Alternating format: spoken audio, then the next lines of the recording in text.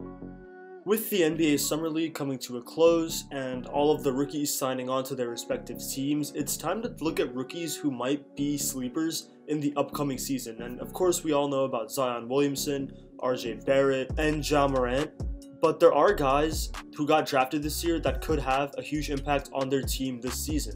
However, the NBA player that I want to talk about today actually went undrafted, and he's really been overlooked for most of his life. His name is Ky Bowman, and he's the junior point guard out of Boston College. Ky Bowman grew up in the city of Havelock, North Carolina, and much of his time was spent with his older brother Michael. His dad died at a really young age, and so Michael was really the father figure for Ky growing up. Now, Michael was committed to play football at the University of South Carolina, and Ky wanted to follow in his footsteps.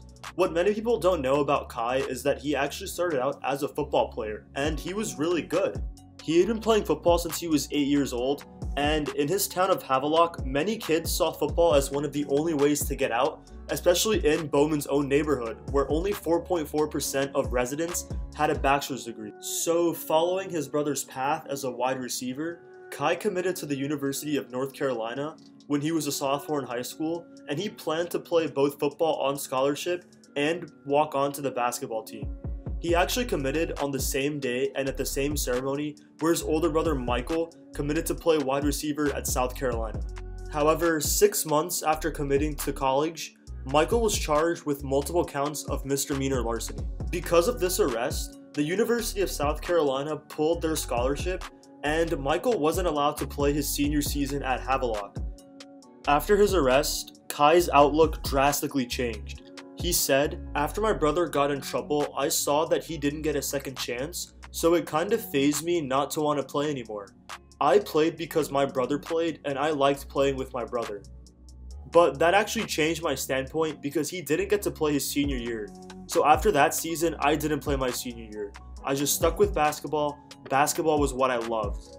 Ky then decommitted from North Carolina and sought after basketball scholarships, which was going to be difficult because he was an incoming high school senior who was largely ignored because of his football plans.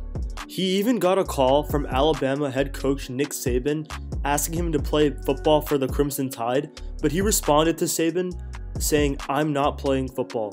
It was clear at this point that basketball was the only thing on Bowman's mind, and he definitely had his work cut out for him. The summer before his senior year of high school, Bowman's mom drove him 3 hours every Friday night to practice with a John Wall-sponsored AAU team. Ky knew that by staying with him the entire weekend, his mom was missing hourly wages. However, his mom's sacrifice helped Bowman land offers from Boston College, Cincinnati, Missouri, and Cal, among others, within just a few months.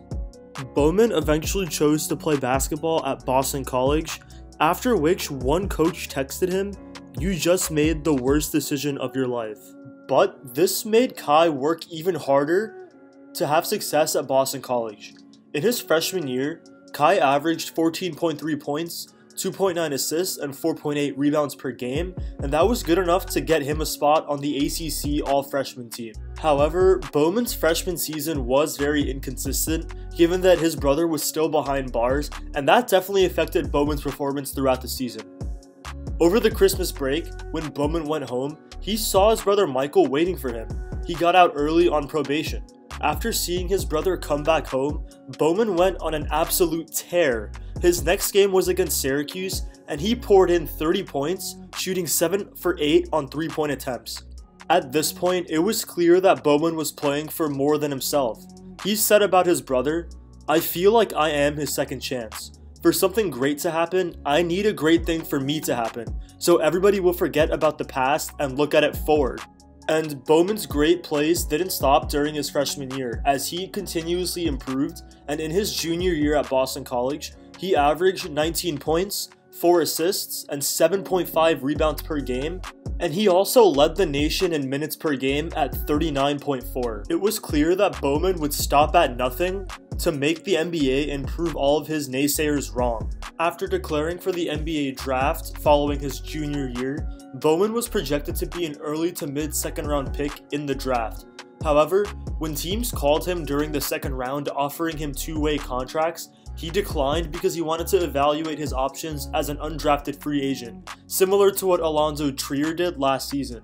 Bowman eventually signed a two-way deal with the Golden State Warriors, and their summer league coach Aaron Miles said about him, "He was real genuine. That's the first thought that I had about him, is he's genuine. No fake stuff, none of that." Then I started to hear his story, and I had another level of respect for him. You definitely see some explosiveness. You see that on defense, he scraps. That's the one thing you've got to love about him. He's quick, puts pressure on the opposing players, he has an ability to get to certain spots.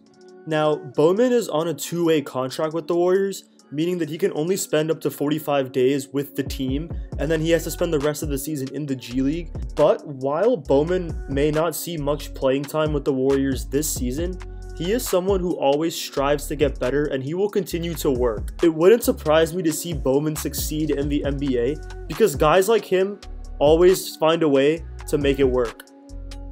While Bowman is obviously a very talented and athletic basketball player, he is playing for something more than himself.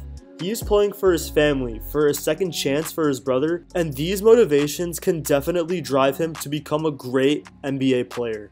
And with that, this video comes to an end. Thank you so much for watching. I really do hope that Ky Bowman ends up having a great career. I love seeing guys that get undrafted, defy all expectations, and end up proving their doubters wrong. Hopefully he has a great career. If you liked the video, leave a like and subscribe, as there is a lot more content on the way.